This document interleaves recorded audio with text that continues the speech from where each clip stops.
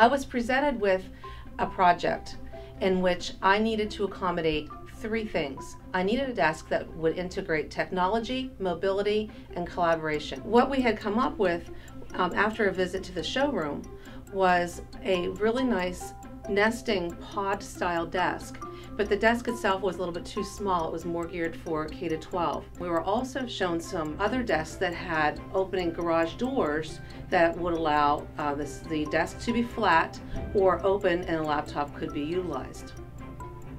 So we had asked, could you create a desk for us? Could you customize this piece of furniture? Could you make it more for the higher ed setting? In order to obtain the style and design that we wanted, the dealer had spent a considerable amount of time working specifically with me to find out what my requirements were.